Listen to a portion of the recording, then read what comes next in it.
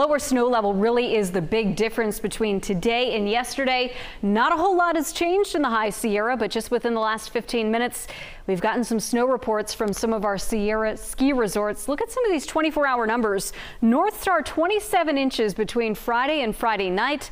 The two-day total there now up to 44 inches. Heavenly's had 20 inches of snow over the last 24 hours. Mammoth Mountain in Mono County up to 19 inches and 14 inches now at Soda Springs.